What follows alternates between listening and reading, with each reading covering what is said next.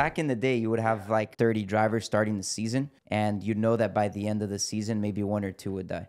Yeah, but back in the day was like when our grandfather was racing. That's why back in the day it was easier to get into it as well. Yeah, probably. No, honestly, my granddad had the opportunity because the driver died. Oh my God. Seriously. So you're a reserve driver now, though. Yeah, I'm reserved for Haas and F1, and So you're punching the air that they made it safer. I mean, listen, you never want to like. You don't want people to die, Josh. So what are you talking No, about? I know, but everyone wants an opportunity. You know what I'm saying? Yeah, Jesus Christ. Maybe like a stomach ache.